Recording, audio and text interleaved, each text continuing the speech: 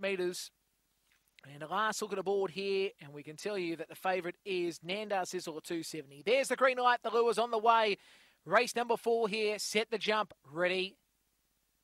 Racing. Like a Slug began well for Nandar Sizzle. Rusty Fury on the outside. Jack's Fantasy. Dashing Pedro and Rebel Ruth down the back. And it's Nandar Sizzle sizzling along by about 5 lengths. On Like a Slug from Dashing Pedro. Now Rebel Ruth and Jack's Fantasy and Rusty Fury. But on the turn, Nandar Sizzle turned ahead. And it's going to be Nandar Sizzle defeats here. Dashing Pedro. Like a Slug third from Jack's Fantasy. Rebel Ruth. And back in the tail of the field there was Rusty Fury. And the race time 23:20.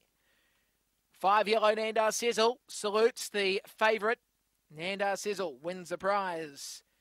So the 5, just too good at the end here for Peter Keane, and did everything right. Again, we talk about the fact that when you jump out of the boxes and you get a clear run, it's always shut the gate in a lot of respects, especially if you've got that pace to keep it going, and that's what it did. Karen Nicholas is the owner. It is a fawn girl from Fernando Bale out of Cisco Sizzle. So first spot the 5, second going 2, the 2 black and white in Dashing Pedro. William Wilson is the trainer and owner, or I should say the owner is William Hardigan, and there's a black dog from Barsha Bale out of Misty's Return.